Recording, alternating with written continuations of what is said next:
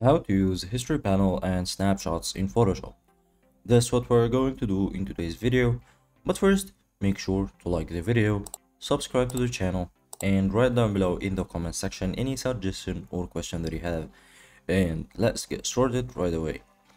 While editing any photo in Photoshop or applying any modification in it, each step that you apply or each action you do on the photo is saved in something called history panel.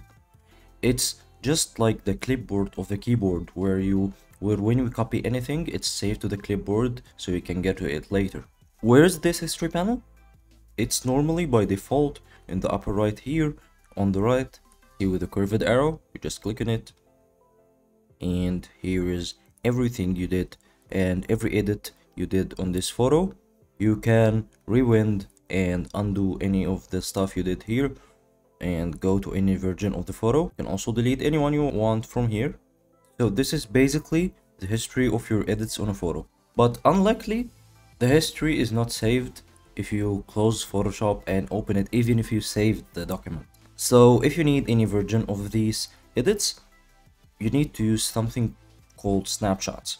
You gotta go to any version and let's say this version and click on the snapshots from the camera icon from here.